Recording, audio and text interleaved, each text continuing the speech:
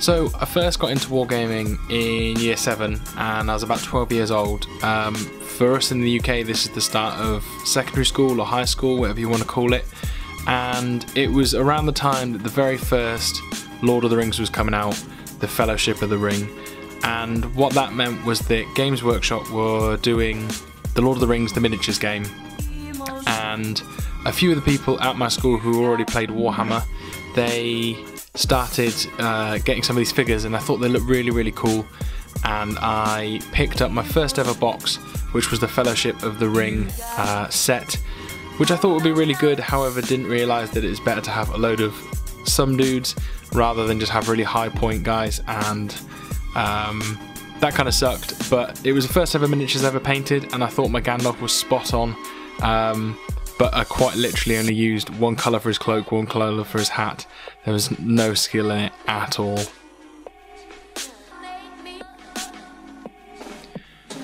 So this was really popular for a little while, and it was sort of the thing that all of us did. It was really hot to do.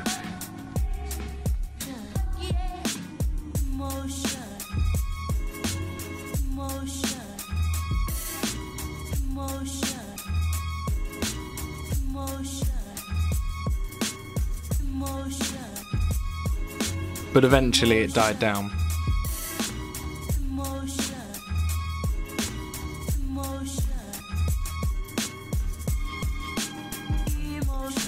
People that even played sort of Warhammer, they just sort of grew out of it really, and there was kind of me. I distinctly remember a couple of people as me. There was Jamie, and there was a couple of other guys that we went to sort of meet at school, and that kind of sort of died out, and we stopped playing with the regular guys, sort of Aaron, James and Harry. They were all into it, so we went along to and started up a school club, and that's where I met a couple of people, and sort of even though Lord of the Rings had died out, we started to move on to sort of Warhammer and Warhammer 40k, and that's how I started to really get into the hobby.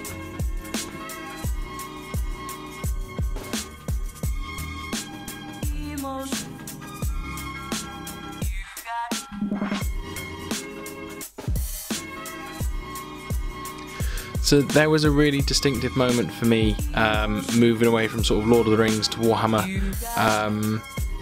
One of my friends taught me how to paint orcs, and then I distinctly remember getting a gift card, and rather than spend it on Lord of the Rings, I ended up starting with Tau, and Tau were a really new faction of 40k at that time, and on the gift card I distinctly remember this big piece of artwork where there were hundreds of sort of fire warriors firing, and it was a really nice piece of artwork, so I thought I had to get some of these, and that's what I went with.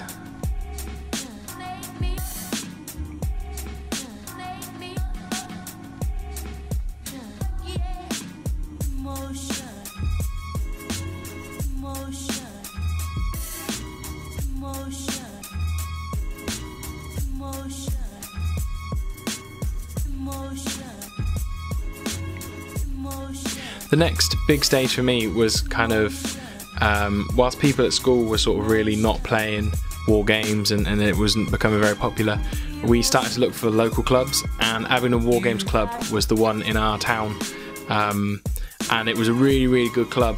It had loads of terrain, loads of scenery, and they played so many different games, which almost opened the floodgates. So we ended up sort of playing like Warhammer, Warhammer 40k, but also some like really good classics. So there was Confrontation, which was just a fantastic miniatures game. We even got me playing sort of Wild West and RPGs. And sort of at this point in time, sort of getting up to sort of about 6th form. But I suppose the cool thing about Abingdon War Games Club was that we sort of helped them run shows. They run a Overlord show, which got people from all over the country sort of coming to see our show, and that was really good fun. I helped out with that for a few years.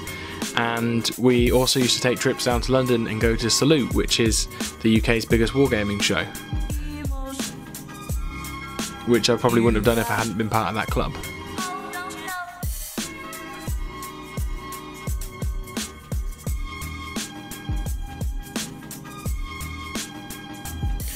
Then I suppose after sort of secondary school and sixth form, I went off to university to do my first degree, and that was a time where kind of like my hobby really died for sort of a good few years. There was a games workshop in town, which I went and ended up sort of starting some Space Wolves, but I really didn't play, next to nothing really, and sort of for a time being my hobby was dead. We did go to Birmingham and go to the shows at the NEC, but it wasn't really until me and my housemate we picked up Warhammer again, sort of in our third year, and we got a couple of games in on the floor in our rooms. I ended up starting playing Tomb Kings and he was playing Vampire Counts, but to be honest we really didn't play at all, and that fizzled out really quickly, which was a shame.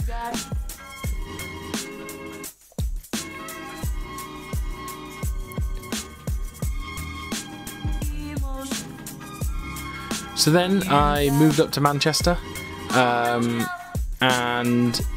I can't really remember what got me back into it. I think I just remember there was a games workshop in town perhaps, and I've always kind of been on and off with a hobby. I've always kept a lot of stuff, and always looked at it, and I was quite a impulsive buyer.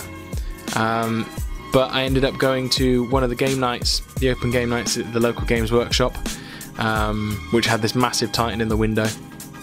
And I made some really good friends. We had a really good group. There was Gavin, who you've probably seen on here before. There was Stefan, and yeah, there were some guys that we had some really good times. And to sort of keep things going, I ended up making the Plastic Crap blog, which was just to really motivate myself to do the hobby really. And we had some nice trips to Warhammer World.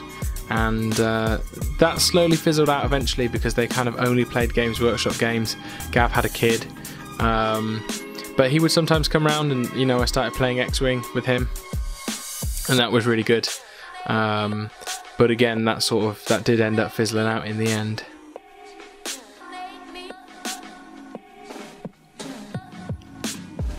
Then I kind of moved over into Infinity. Infinity being a game I played all the way back in Aberdeen Wargames Club in 2nd edition, but didn't really play a lot of it, and there wasn't any clubs near me, so to get the most games in I ended up going to Bury and trying it out for 2 sort of weeks, but it wasn't a very big club, so I ended up going to the Northern Open tournament, and the first time I went I was really hungover, and it didn't go great, but the tournament itself was fantastic, and I met a load of people like Ed, there was Pete from straight out of Caledonia, and also James, and I actually made some really good friends just sort of even on the first time going, which was really nice.